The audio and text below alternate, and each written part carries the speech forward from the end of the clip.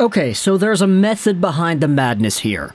Just believe me, I have a plan, I really think this is going to work out. Today we had ourselves the end-of-season press conference for the Vancouver Canucks GM PATRIK ALLVIN and head coach Rick Tocchet.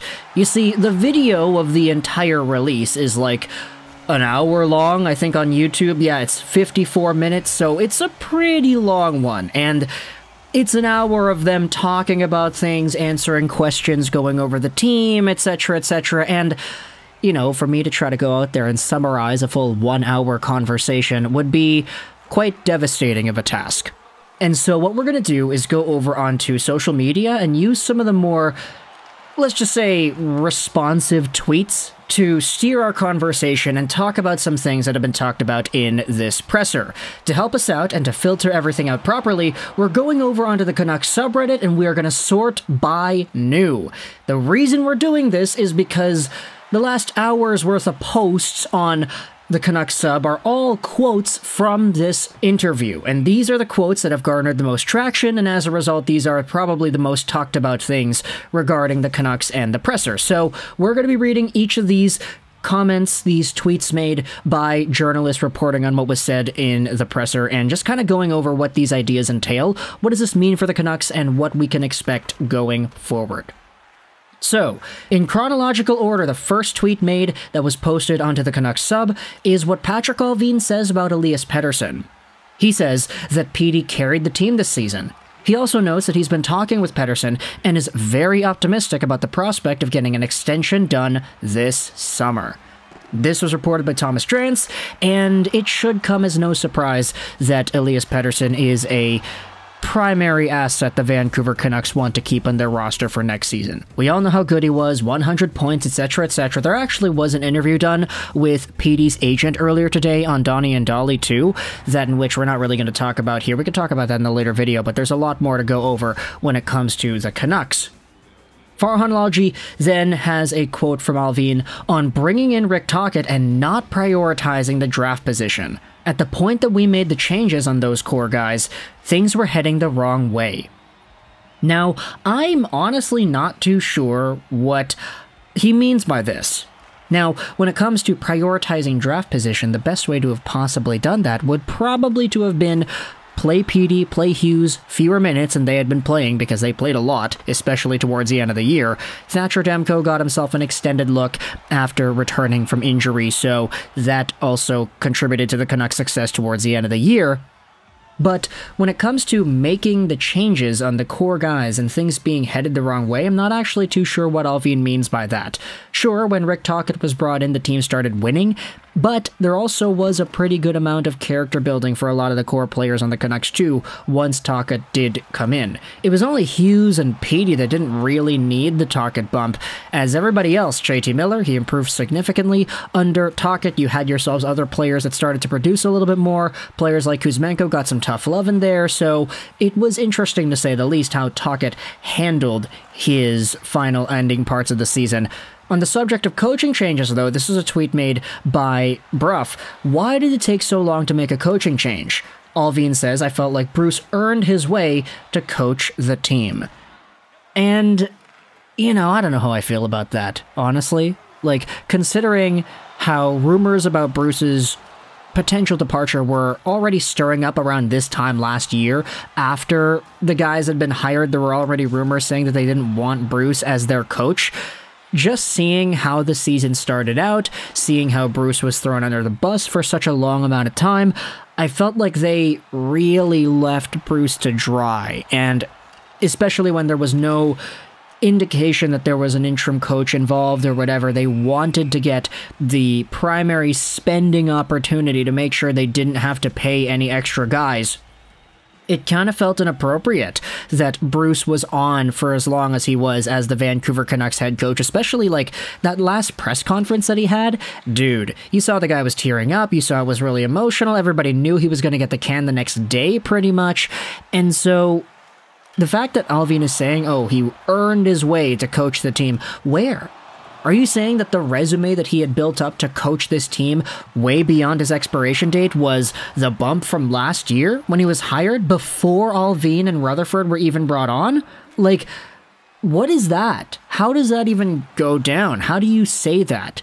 Bruce Boudreau was handled so poorly by the Vancouver Canucks management towards the end that it kind of feels like a slap in the face to hear, oh, he earned his way to coach as long as he did with the Canucks, because the way that he ended up leaving, not good. Otherwise, there are some other quotes that I thought were interesting to bring up here too. This is what Thomas Strand said. Patrik Allvin's preference is to not use buyouts this summer. I don't want to use buyouts if we don't have to. I don't want to use buyouts if it's going to affect us down the line when we could be a contending team. My intention is to not use buyouts. Now, obviously, everybody's referring to Oliver Ekman-Larsson when they say buyout, and Patrik Allvin actually said that he feels like OEL can be a good defenseman still if he's able to get the right mindset, I think the quote was. That's a really interesting way to talk about it, but long story short, it appears that the Canucks are not going to be able to buy out OEL, or they're not going to choose to do so. They're going to try to continue with this player, hope that he actually improves, but I don't know, based off the resume we've seen the past few years, I don't really know if that's an idea worth buying. You also had yourselves a quote made by Patrik Allvin on Brock Boeser on how he needs to change his off-season preparation. Now, this quote isn't in line with all the other ones in terms of the chronological order on Reddit, but this is what Allvin said. Give him credit the last 2 months. I thought he played his best hockey since I've been here. He should be able to take the next step if he's willing to sacrifice this summer. Now, those are some harsh words, but whatever he's referring to, I'm not going to go out there and try to guess. When it comes to Brock, we had known that he's always gone through some stuff in the offseason. He has had injuries to deal with. He had his father last offseason as well.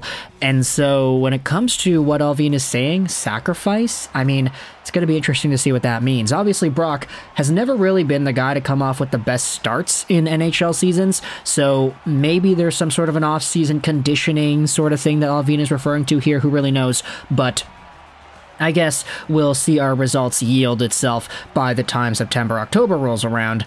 Here's the next quote that I wanted to talk about. Patrik Allvin says there's going to be some changes in regards to creating cap flexibility this summer. Okay, great. There also was a conversation to have about goaltending. This is what Allvin says about Artur Silovs. Yeah, the young guy in the AHL. I have no problem putting a young guy in the NHL and challenging Thatcher Demko for games, says Allvin on his philosophy of developing Artur Silovs. And that in and of itself is pretty good. Silovs looked pretty good the entire time he was here, and I definitely do think there's a good sort of foundation there for NHL success in the long term, should he continue down this path. Whether or not that's appropriate, though, bringing him up to the NHL, I guess we'll see if he does get those games and how he's able to perform then.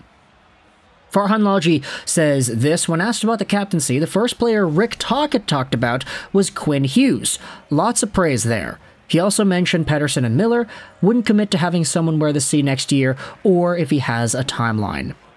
And when it comes to that, I definitely do think that Hughes is the leading candidate, quote-unquote, to get that captaincy for the Canucks next up in line, but whether or not that's next season, the season after that, who really knows? It doesn't really matter, I feel. It's fine. They can just kind of roll with what they have so far. They don't need a captain right away. There also is a conversation about these three. Miller, Petey, and Hughes are spearheading the effort to get the Canucks back in town early to prepare for next season, says head coach Rick Tocchet. And that's great to see. Seeing these Canucks coming back to the city a little bit earlier, a little bit sooner, so they could get their conditioning a little strengthened up more, that's a good sign, especially out of the three top guys on the team. Patrik Allvin says this when it comes to JT Miller and trade talks: I always listen. Gretzky got traded too. I'm not saying I'm not going to trade him. And of course, Miller said that he thinks he's not going to get traded, but we'll see what happens as the draft comes and goes. You also had yourselves Patrik Allvin saying this: none of Team Russia's players will be flying back to Russia this summer. For what it's worth, Andrei Kuzmenko was very careful in answering a question about his summer plans on Saturday. So, according to that, it's apparent that Kuzmenko, Kravtsov, Mikheyev, and Podkolzin, they may not be flying back to Russia, so that's really interesting to see how that's going to go down. Allvin also says he doesn't anticipate spending much money on veteran depth in net, so no Ryan Millers or Braden Holtbys or any other guys coming in here, Jaro Halaks even, just kind of going with what you got, which is fine.